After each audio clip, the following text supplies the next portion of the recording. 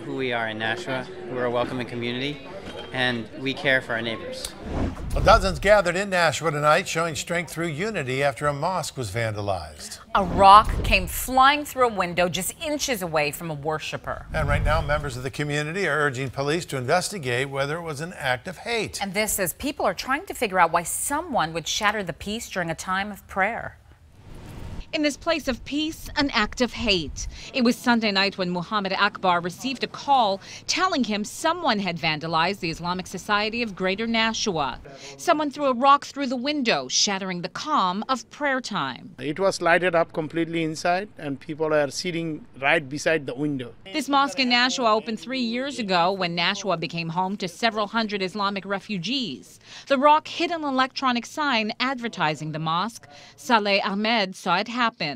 He's saying that when a stone went by his ears, it was very close to the ears. He thought that light bulb fell down from the top. He had some shredded glasses on his shoulder.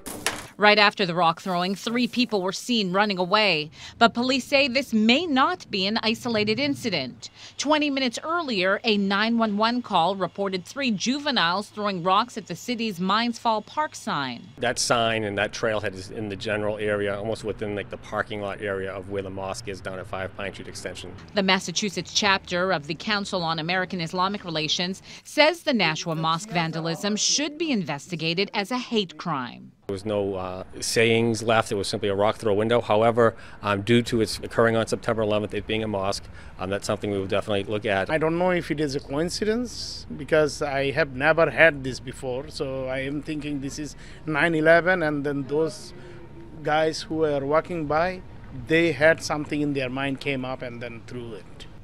Nashua police are asking people with any information on this crime to give them a call.